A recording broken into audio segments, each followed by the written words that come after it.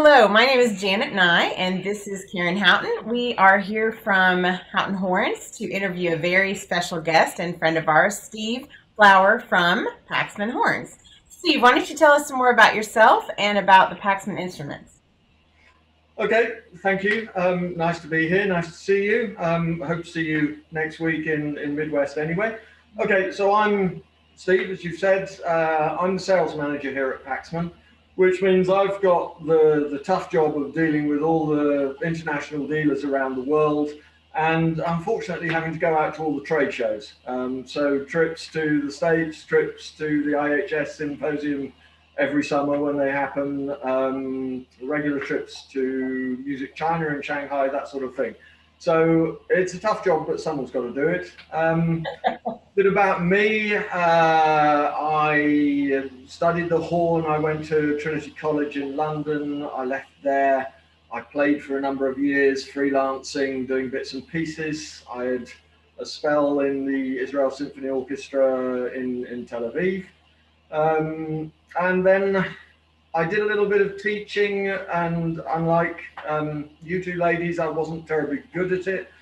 And so I soon realized I wasn't doing myself or any of my students many favors. And so I stopped doing that, and I kind of moved sideways. And I knew somebody at Paxman Horns, and I started coming in just for the occasional day in the shop. And that gradually expanded until 2007, I think it was, when Chris Hunning, who'd been MD and part owner of Paxman, left the company, and the opportunity came up for me to be sales manager. And that's really when I started what I'm doing now. How long has Paxman been in business? Well, Paxman as a company was founded in 1919. So we had our centenary just before the start of the whole lockdowns and coronavirus pandemic. So it was nice for it to wait so that we could get that in. We first started producing, making horns after the Second World War I've got the date written over here somewhere, about 1947. But we didn't start doing our own design after Dick Merriweather had come over from Australia. So he came over in, I think, 57. And I think the first individual unique Paxman design horn was 1959. And the shop is always called London Home, right? Yep. It's, in fact, where we are now, Southwark, was where the first shop was. It's been in Chinatown for a long time, was of course in Covent Garden, which is when a lot of people of my sort of generation will remember it from. And then it moved out back to Southwark to Union Street address, which is about a mile and a bit down the road. And then we've been in this address for, I think, about 4 years now. Time's terrible with everything that's gone on and everything being shut down. I kind of figured years to it. But been a lot going on, especially if you just moved to that location 4 years ago. So how did the whole COVID pandemic experience, how has it impacted you guys? Initially, I mean, one of the last shows we did was TMEA 2020. After that, there was the travel ban was imposed, so we've not been to any shows since then. And then as things got worse, lockdown happened, so the shop was shut. Everyone here was put on furlough for a while, so there was nothing happening. You know, we kind of I put out the odd Facebook post, but there was no actual business or anything like that happening for, I think it was from the end of March until about mid-July. And then we were allowed to open up a little bit and have some people in. And so we brought some staff back so we could then restart doing mail order, that kind of thing. Personally, I was still working from home because most of what I do is email and different time zones and all that sort of thing. Then, of course, there was another lockdown, and then it opened up again. So we're kind of really hoping that that's it for being shut, that we can get out. Well, I mean, obviously, we've got a few shows coming up with the Midwest coming up. TMEA, none's been delayed until the summer. At one stage, it looked like that was going to be relatively straightforward, and then the new variants crop up, and we're all a little bit more on tenterhooks. But I'm hoping that we'll soon be able to travel a bit more, and we'll all get used to some sort of new normality. right. Yeah. Well, I'm glad you guys survived. There were a lot of businesses that didn't. Yes. So, yeah. Yes, we need our Paxman horns. Yeah. So, okay. So, what's new at Paxman? Do you guys have any new products coming out, or? We've had quite a busy time, funnily enough. But having said that, you know, everyone was shut at home. We've had some new things coming out through production. Some of it was earmarked. Quite a lot of it was earmarked before we were shut down. So if we go back to 2019, we started off for the centenary. We did a series of centenary triple horns. So the Paxman Full Triple Horn, which changed design in 1984-85. It changed wrap of the horn. And there have always been people who hankered after the old ones, the way it always happens. So we decided for the centenary we would produce one for each month of that year. So we built 12 old style triple horns, which were very successful. They've all gone. If you want one, you can't have one of the limited edition ones, but we are going to carry on producing them in that style. So that's one thing. Following on from that, we also decided to do the same with descant horns, so a B flat high F double descant in the old pre-85 style. That is now available. The first ones are coming through production and going out. They seem to have been very popular. So again, it'll be nice to be able to go to shows and show people these things. Right. Two other quick things. The Model 23 we've redesigned just so it's got a smaller feel under the left hand. Part of the old design meant it was a very big hand position. That's now changed.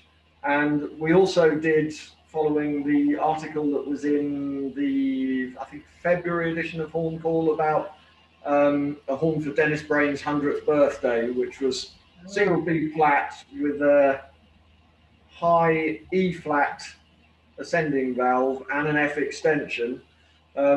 We made that a reality. So we've built that. Lots of people are trying it. We've had some interest. And again, we're keen to get it out because it's all very well watching a video or reading about it, but until you can actually play the thing, you know, nobody's going to part with money for one. So we're keen to get out and show that around. Wow, you guys have been busy. That's a lot of great stuff. So what's your personal favorite thing about working at Paxman? Probably the variety. I mean, I love the travel. I love going out, you know, going to different places, seeing different people, different cultures, different foods, different beer, even though English beer is always the best. What do you want to eat when you come to Texas? Oh, barbecue. We've got a barbecue.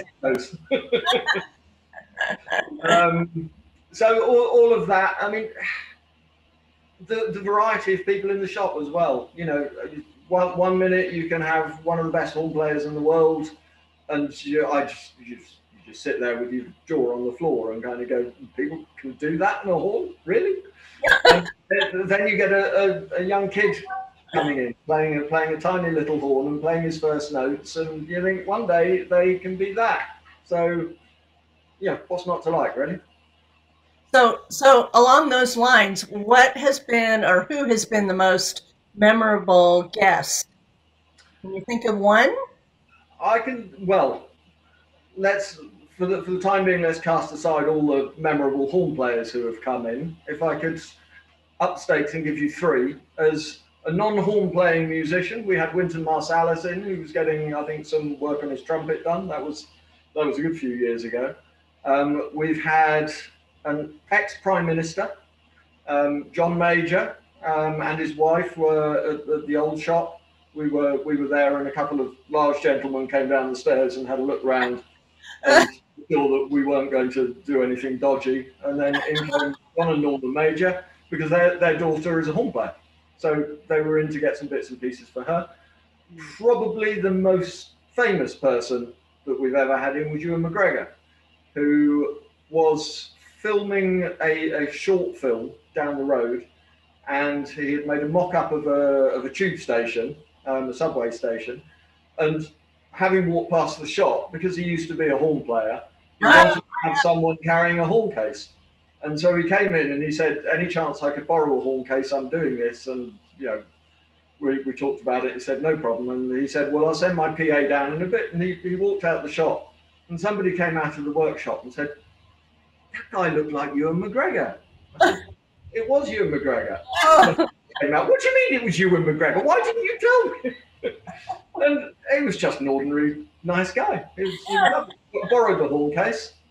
Unfortunately, he did want an Alexander crocodile skin case because they were the ones he remembered. So I found one of those and stuck Paxman stickers all over the side of it. Very smart. Great. That's wonderful. So what is something unique about the Paxman Company? Well, our horns. Our horns are based on Dick Merriweather and Bob Paxman's designs that started, as I said earlier, in the late 50s. The Merriweather system of airflow, where it goes the same direction through the valve block on both the F and the B flat side, all of that, the way the valves turn in sympathy with the airflow, that's all core to Paxman, to the professional Paxman horns. The actual layout of the horns is something that's unique to Paxman. You can find any number of examples of Gaia wrap horns, of Knopf wrap horns, even copies of, there are lots of people who have copied the Alexander 103, for example. But if you want a Paxman 20, it's a Paxman 20. A Paxman 23. The Paxman descant and triple have been copied a little bit more because we were really the first people to produce successful triple horns and descants. But yeah, it's just that uniqueness, and it's nice to be able to carry on that legacy of Bob and Dick Merriweather. Yeah. So you mentioned that you're the sales manager at Paxman. So how many other employees are there in the company? It's one of those questions that always stumps me a bit, because we've got various people who don't work a full week. So you've got kind of some people who will do 3 days. The workshop do funny hours because they work Monday to Thursday, but they start early in the morning. I did ask someone, I cheated on this one, and I asked and said, what's the kind of equivalent of full-time employees? And it was probably somewhere between 6 and 7. So, I mean, we're still a small company, because that includes manufacturing and this side of the workshop door, as it were. Now, I know I've met you and John traveling, but where is your favorite place that you've ever traveled to exhibit horns? Other than Texas, you mean? Oh, of course it's Texas, but you can choose some other places. We won't be offended. I think of the places I've been, I would probably pick 3. I loved San Francisco. I'd always wanted to go to San Francisco. And apart from getting horribly sunburnt so that my forehead ended up looking like an Alexander crocodile skin case, it was wonderful. It was very, very laid back kind of place. Loved that. Shanghai, I mentioned, that's anywhere in China is just such a kind of eye opener. I mean, Shanghai is a very, to a degree, Western kind of place, but it's still China. And what was the other one I was going to mention? I just immediately thought of 2 more. St. Petersburg was beautiful, but that wasn't what I was going to say. Brisbane. Wow, you've been so many places. I know. That's exciting. Well, as I say, that's one of the things I enjoy about the job. In all your travels, have you had any near misses or accidents with any of the horns? We've had a couple of times. We've had a couple of shows where horns got held up in customs, so we were sitting there. Fortunately, we always tend to carry one as personal luggage. So John and I were there, and I think we had 3 horns between us. Yeah. Probably the most dodgy thing was in Shanghai, where it was the first time I'd been to a show in Shanghai and done the show on my own. So I'd flown out, and I got off, and from the airport in Shanghai, they have what's called the maglev train. So it's one of these floats on, it's like magnetic levitation, and it goes at about 400 kilometers an hour, and it takes you into Shanghai. And you stop off in the station, and then you have to get out and you have to follow all the signs, and of course everything's in Chinese. There is English as well, but it's just that little bit slightly disconcerting. We follow the line to the taxi. There was a big long queue for the taxis. I'd prepared everything. I've got the name of the hotel written down in Chinese. I got there, came to my turn, got to the taxi, put everything in the boot of the taxi, was climbing into the back seat thinking, right, here's my name of the hotel. I thought, shouldn't I have another bag? Oh. And I suddenly realized that a brand new Model 83 compensating triple horn Oh no. wasn't with me anymore. Oh. And it had been left on the luggage rack of the maglev train. So, of course, a bemused Chinese taxi driver, as I jumped out, said, no, sorry, grabbed everything out of the boot. Trunk, sorry, you'd say. Ran back up the stairs, went onto the platform, and somehow made myself understood that I'd left a triple French horn on the luggage rack of this train, and understood that the cleaner had been along, found it, taken it off, put it in the office, and I was reunited with my horn. Oh my gosh. And then you had to pee your pants, right? And it was a nice gin and tonic when I got to the hotel. Oh my gosh. That's horrible. So I'm glad it ended well, that Yeah. story. I'd still be paying for it if it hadn't. Oh my goodness. Well, I'm glad that's the only story you have to tell like that. I'm sure there are a few more. Oh my goodness. Well, we absolutely love talking to you and being with you and learning more about Paxman. So we can't wait to see you. But what are you looking forward to at TMEA, either during the exhibits or when you're not in the exhibits? Well, during the exhibits, it's going to be, I mean, it'll be different this year. I guess everyone's going to be wearing masks and all that kind of thing, and except when they're playing, of course. So it'll be, in a way, a new experience. I mean, TMEA is always great because it's so huge. People who haven't been to it don't really know, but it is astonishing. So, I mean, that is always great to be at. Outside the exhibit hall, I like San Antonio. I like in the mornings, because jet lag kicks in, I can get up, I go for a run alongside the canal, I come back, get some breakfast into the hall, and then in the evenings, as we said earlier, there's always a good barbecue. Margaritas, yeah.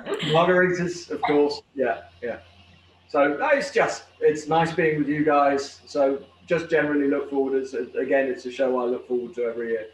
Yes, I would like to visit you one day, but I am excited that you're coming. So we'll have a very safe travels to Texas, and we will see you soon. Thank you very much. Not at all. Lovely to see you, and well, see you next week. All right. Bye. Bye.